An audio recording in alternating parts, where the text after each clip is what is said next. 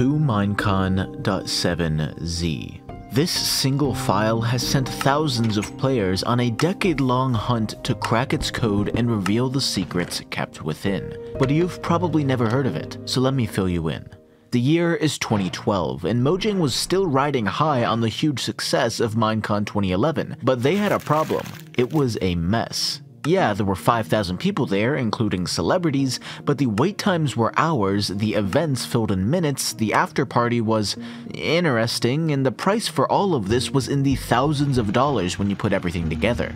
In short, they didn't know what they were doing. And who can blame them when Minecon 2010 was literally 50 people in a field? So they had a lot of work ahead of them if they wanted Minecon 2012 to hit, and they got to planning, which brings us to this. This file has been a complete mystery since it was found outside of its relation to Minecon, and that's because nobody, not even Notch, could find the password. But that didn't stop the Minecraft community from trying to crack the coveted Tominecon.7z. So let's go back to the start of their journey. Tominecon was discovered by this guy, Mr. Arroyo, on February 23rd, 2012. He posted about it on the Minecraft forum, but nobody really talked about it until it got reposted on hack forums in June, 4 months later, and spread across the internet. Finding the file was actually pretty easy. Assets.minecraft.net was open to everyone for some reason, and it was right there, along with some old versions and Barney the Dinosaur, because why not? So the search was quick, but cracking it was nearly impossible. By the end of the first day, there were already about 20 people trying to brute force the password using hacking tools, but no luck.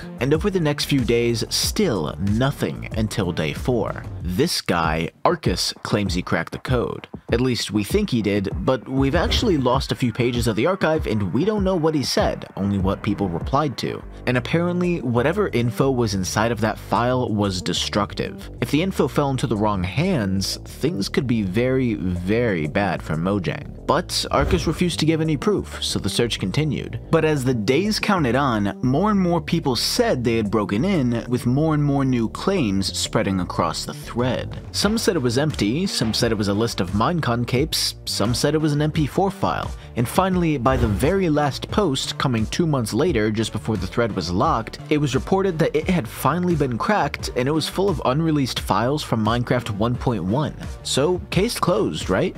Not really. It turns out, and you would have never seen this coming, they were all lying. Arcus admitted to it, and so did the cape list guy. As for the guy claiming it was 1.1 stuff, the file was uploaded before even 1.0 was finished, so that wouldn't make any sense. By the end of the hack forums hunt, despite plenty of claims, we were no closer to cracking Tominecon.7z. Even with a few spikes in interest, including a tweet from Notch saying it was an old Minecraft build, its story faded into obscurity for the next 10 years. But as the decade drew to a close, one community in particular had not given up the challenge: Omni Archive.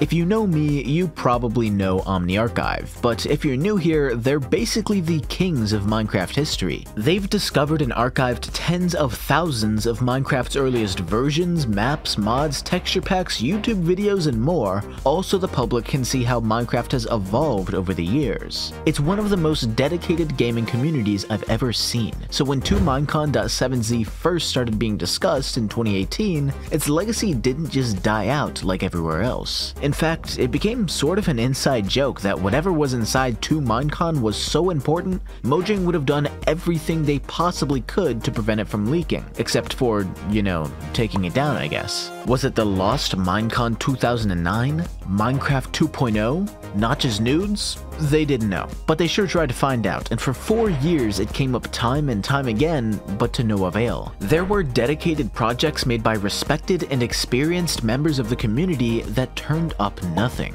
It seemed that Tominecon.7z really was impenetrable, the Fort Knox of Minecraft, and when Mojang's very own Dinnerbone said it didn't have anything we would care about, progress slowly fell to a halt. Even Minecraft's most dedicated researchers wouldn't waste years on something that was apparently both useless and impossible to crack, right? Well, that was the case for many, but not to one man, DannyDorito. He kept going, day after day, week after week, month after month, and in May of 2022, he cracked the code.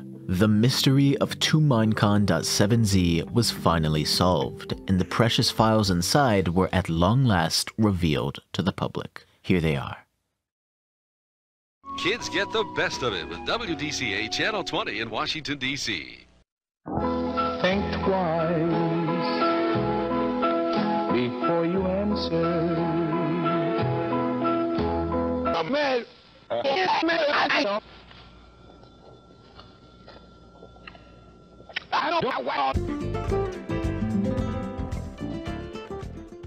No, we did not wait for 10 years on bated breath for one of the most mysterious, intriguing, important pieces of Minecraft history just to be met with a man's acid-fueled watermelon binge. No, I don't believe it. Tominecon.7z was nothing more than a 15-year-old YouTube meme video fluffed up with filler data to make it seem more important than it was. Tominecon.7z was useless, and the journey ended in despair. But there's something I haven't told you yet.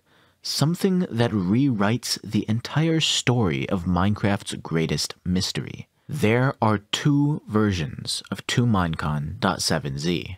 Way back in 2012, Mojang noticed people had found Tominecon and were trying to break into it, so they swapped the original file for a decoy. According to Jeb, who was quoting an old Mojang web dev named Mostam, the original file itself contains a 1.0 version of Minecraft, so nothing sensitive, albeit nostalgic. The file was replaced with a bogus one with a bogus password to entertain the world. So the Watermelon King is not the true prize of Tominecon, but the only problem is, it's all we have because the original is lost. It's disappeared. Mojang got rid of it. Kudos to Mojang for keeping the file up at all, but I have just one question. If the file didn't have anything sensitive in it, why replace it? I'm not saying they're lying about the original, but it's actually a lot more interesting, I think, than Mojang made it sound. See, the first version of Tominecon.7z was uploaded just before the official release of Minecraft at Minecon 2011, so if it really was an old version of Minecraft, it was probably an early unreleased version of Minecraft 1.0. That means that if we can find the original Tominecon.7z and crack the password, we might get a glimpse at a prototype of the most important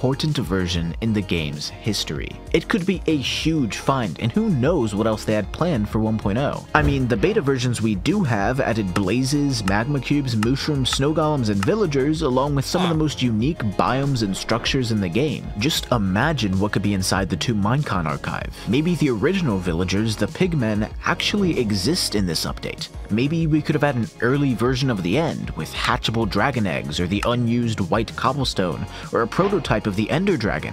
We don't know, and maybe we never will, but the Minecraft community has said that time and time again, and we're always proven wrong. The Herobrine Seed, the oldest Minecraft world, most infamously pack.png. When the Minecraft community comes together, we can do some incredible things. So, I want your help. If you've been around since the early days of the game, please see if you might have the original Tominecon from November 2011, or anything else like it, if not only for the nostalgia. I don't know if this will be a drop in a puddle of curiosity, or a wave of interest that finally cracks the code, but no matter what happens, it's a step in the right direction for solving Minecraft's greatest mystery, Tominecon.7z. Thank you for watching, and if you're new here, feel free to check out my other videos. I cover a lot of old Minecraft history. I also just opened a Patreon since I'm planning on going full-time with YouTube, and all the projects I'm working on take a lot of time and a lot of money. So, no pressure, of course, but if you want to get early access, some exclusive videos, all my research and more,